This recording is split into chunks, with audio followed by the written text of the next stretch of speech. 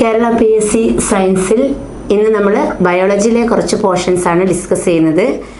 ജനറ്റിക്സുമായിട്ട് ബന്ധപ്പെട്ടിട്ടുള്ള കുറച്ച് കാര്യങ്ങളെക്കുറിച്ച് നമുക്കത് ഡിസ്കസ് ചെയ്യാം. നമുക്കറിയാം ജനറ്റിക്സ് എന്ന് പറഞ്ഞു കഴിഞ്ഞാൽ തന്നെ നമ്മളുടെ പാരമ്പര്യമായിട്ടുള്ള കാര്യങ്ങളെക്കുറിച്ചിട്ടും അതിൽ നിന്ന് വരുന്ന വ്യതിയാനങ്ങളെക്കുറിച്ചുമൊക്കെയുള്ള പഠിക്കുന്ന സയൻസിൻ്റെ ബ്രാഞ്ചാണ് ജനറ്റിക്സ് എന്ന് പറയുന്നത്. ജനറ്റിക്സിൻ്റെ മലയാളം വേർഡ് ജനിതക ശാസ്ത്രം എന്നാണ്. അപ്പോൾ അത് പാരമ്പര്യങ്ങളെയും വ്യതിയാനങ്ങളെയും കുറിച്ച് പഠിക്കുന്ന ശാസ്ത്രശാഖയാണ് ജനറ്റിക്സ് എന്ന് പറയുന്നത്. ഈ ജനറ്റിക്സിൻ്റെ പിതാവായിട്ട് നമ്മൾ കണക്കാക്കിയിരിക്കുന്നത് ഗ്രിഗർ ജോൺ മെൻഡലിനെയാണ്. ഗ്രിഗർ ജോൺ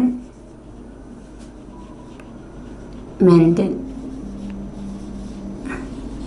ഇദ്ദേഹമാണ് ജനറ്റിക്സിൻ്റെ പിതാവായി കണക്കാക്കിയിരിക്കുന്ന ആൾ. ഇനി നമുക്ക് എന്താണ് ജീൻ അലീൽ എന്നത് നോക്കാം.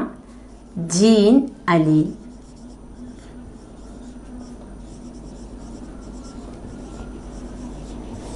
ജീൻ അലീൽ എന്ന് പറയുമ്പം നമുക്കറിയാം നമ്മളുടെ സെല്ലിലുള്ള കേന്ദ്രം സെൻറ്റർ ന്യൂക്ലിയസ് ആണ്.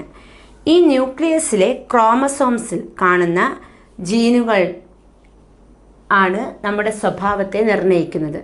അപ്പോൾ ഈ ജീനിൻ്റെ വ്യത്യസ്ത തരമുള്ള രണ്ട് വ്യത്യസ്ത തരങ്ങളെയാണ് അലീലുകൾ എന്ന് പറയുന്നത്. അതായത് ന്യൂക്ലിയസിലെ ക്രോമസോമിലെ ജീനുകളുടെ രണ്ട് വ്യത്യസ്ത തരമാണ് അലീൽസ് എന്ന് പറയുന്നത്.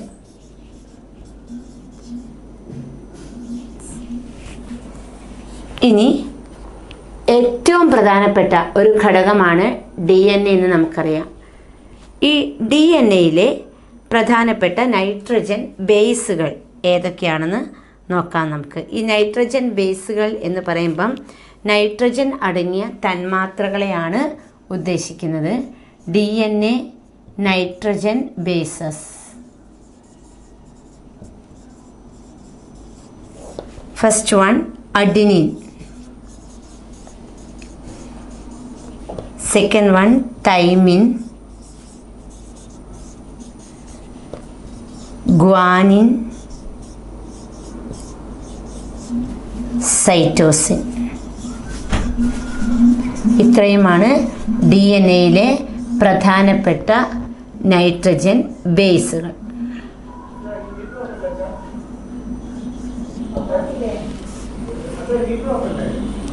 DNAയിലെ പ്രധാനപ്പെട്ട നൈട്രജൻ ബേസുകളെ കുറിച്ചാണ് നമ്മളിപ്പോൾ പറഞ്ഞത്.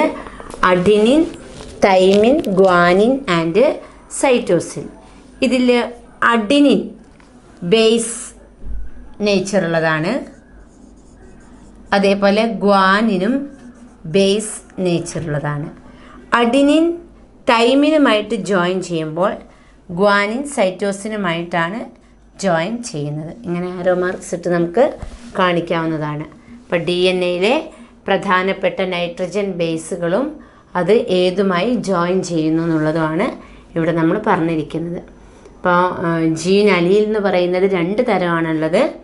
അതേപോലെ ഏറ്റവും ബേസിക് ആയിട്ടുള്ളതാണ് DNA എന്ന് പറയുന്നത്. അതിൽ 4 നൈട്രജൻ ബേസുകളും. ഇനി നമുക്ക് ന്യൂക്ലിയോടൈഡ് എന്ന് പറഞ്ഞു കഴിഞ്ഞാൽ എന്താണെന്ന് നോക്കാം. ന്യൂക്ലിയോടൈഡ് എന്ന് പറയുന്നത് ഒരു deoxy ribose sugar molecule, 1 deoxy ribose sugar molecule plus 1 phosphate molecule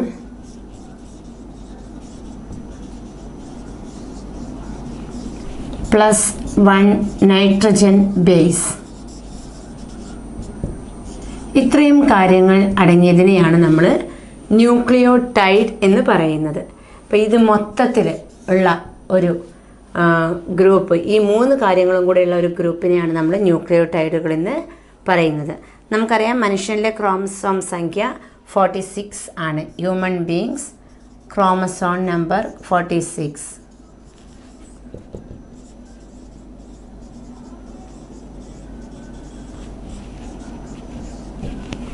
DNA-ക്ക് ഒരു ചുറ്റുഗോവണിയുടെ ആകൃതിയാണെന്നാണ് പറയുന്നത്.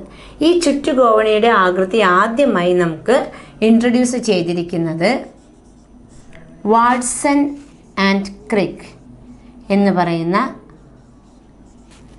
രണ്ട് ശാസ്ത്രജ്ഞരാണ് DNA മോഡൽ ആദ്യമായി ഇൻട്രൊഡ്യൂസ് ചെയ്തത്. Watson and Crick. ഇനി DNA-യിൽ പ്രോട്ടീൻ നിർമ്മാണത്തിന് ഉപയോഗിക്കുന്ന തന്മാത്രകളുടെ പേര് റൈബോ nucleic acid. റൈബോ nucleic ആസിഡാണ് protein maker in DNA എന്നറിയപ്പെടുന്നത്.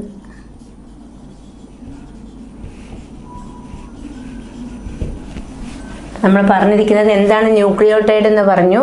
അതിനുശേഷം മനുഷ്യനിലെ ക്രോമസോം സംഖ്യ 46. DNA-യുടെ മോഡൽ ആദ്യമായി ഇൻട്രൊഡ്യൂസ് ചെയ്തത് Watson and Crick. DNA-യിലെ protein maker എന്നറിയപ്പെടുന്നത് റൈബോ ന്യൂക്ലിക്. ജനിതകപരമായിട്ടുള്ള പ്രത്യേകതകളിൽ മാറ്റം വരുത്തി നമുക്ക് ഉദ്ദേശിക്കുന്ന രീതിയിലേക്ക് ഒരു ജീവൻ മാറ്റിയെടുക്കാനുള്ള ടെക്നോളജിയും ഇന്നുണ്ട്. ആ ഒരു ബ്രാഞ്ചിനെ നമ്മൾ പറയുന്ന പേരാണ് genetic engineering. Genetic engineering.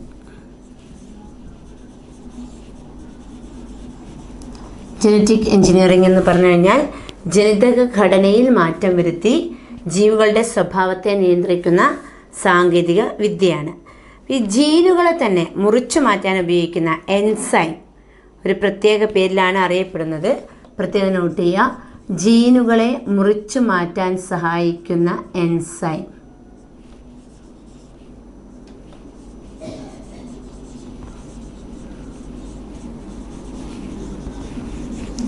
Enzyme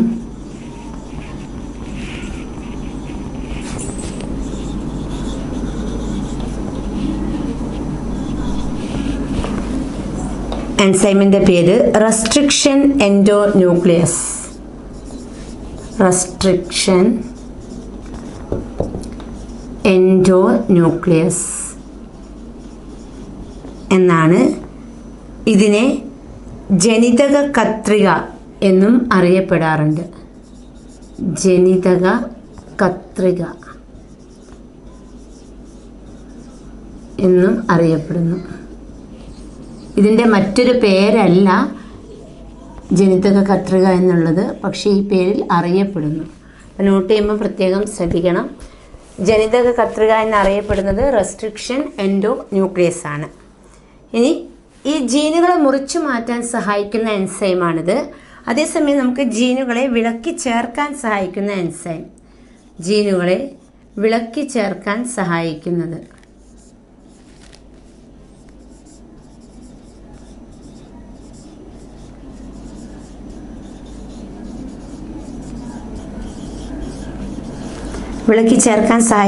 enzyme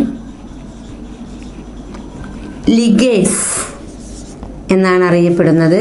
ligase. ഇത് ജനിതക പശ എന്നാണ് അറിയപ്പെടുന്നത്. രണ്ടും പ്രധാനപ്പെട്ട പോയിന്റ്സ് ആണ്. ജീനുകളെ മുറിച്ചു മാറ്റാൻ സഹായിക്കുന്നതും വിളക്കി ചേർക്കാൻ സഹായിക്കുന്നതും. ഇനി നമ്മളുടെ ഈ DNA-യുടെ ന്യൂക്ലിയസുകളുടെ, അതായത് ന്യൂക്ലിയോടൈഡുകളാണ് DNA-യിലുള്ളതെന്ന് നമുക്കറിയാം. അതിൻ്റെ ക്രമീകരണം, അറേഞ്ച്മെൻറ്റ് ശരിയാണോ എന്നൊക്കെ ചെക്ക് ചെയ്യുന്നതിന് വേണ്ടി ഒരു പുതിയ ടെക്നോളജി ഉണ്ട്. DNA പ്രൊഫൈലിംഗ് എന്നാണ് അത് അറിയപ്പെടുന്നത്. DNA പ്രൊഫൈലിംഗ് എന്ന് പറഞ്ഞു കഴിഞ്ഞാൽ DNA ന്യൂക്ലിയോടൈഡുകളുടെ ക്രമീകരണം, checking the arrangement of nucleotides.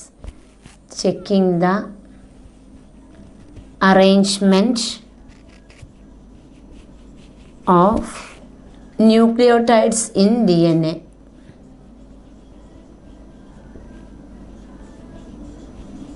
ഇതിനെയാണ് DNA പ്രൊഫൈലിംഗ് എന്ന് പറയുന്നത്. നമുക്ക് ഈ DNA പ്രൊഫൈലിങ്ങിനും ബാക്കി പരിശോധനകൾക്കുമൊക്കെ സ്റ്റാർട്ടിങ് കൊടുത്തിരിക്കുന്ന ഒരു scientist Alec ജെഫ്രിയാണ്. Alec Jeffrey. Not ചെയ്യുക, അലക് ജെഫ്രിയാണ് DNA കൂടുതൽ വിവരങ്ങളെക്കുറിച്ചുള്ള പഠനത്തിന് തുടക്കമിട്ട് കൊടുത്തിരിക്കുന്ന ആൾ അലക് ജെഫ്രിയാണ്. അപ്പോൾ നമ്മൾ പറഞ്ഞു എന്താണ് ജനറ്റിക് എൻജിനീയറിംഗ് എന്ന് പറഞ്ഞു. അതേപോലെ തന്നെ ജീൻസിനെ കട്ട് ചെയ്യാനും വിളക്കി ചേർക്കാനും സഹായിക്കുന്ന 2 എൻസൈംസ് പൊതുവേ നമുക്ക് ഒരു പ്രോസസ്സിന് സ്പീഡ് കൂട്ടുന്നുണ്ട്. അതുകൊണ്ട് തന്നെ ഈ എൻസൈമുകൾ റെസ്ട്രിക്ഷൻ എൻഡോന്യൂക്ലിയസും ലിഗേസും ചേർന്നാണ് ജീനുകളിലുള്ള മുറിവുകളെല്ലാം വേഗം വിളക്കി ചേർക്കാനും അതേപോലെ തന്നെ ആവശ്യമില്ലാത്ത കട്ട് ചെയ്തെടുക്കാനും ഹെൽപ്പ് ചെയ്യുന്നത്. പിന്നെ DNA പ്രൊഫൈലിംഗ് എന്ന് പറഞ്ഞു കഴിഞ്ഞാൽ നമ്മൾ DNAയിലെ അറേഞ്ച്മെൻറ്റ്സ് ഒക്കെ കറക്റ്റ് ആണോ എന്ന് ചെക്ക് ചെയ്യുന്ന ഒരു പ്രോസസ്സ്. അതിന് സ്റ്റാർട്ടിങ് കൊടുത്തിരിക്കുന്നത് അലക് ജെഫ്രി എന്ന് പറയുന്ന സയൻറ്റിസ്റ്റാണ്.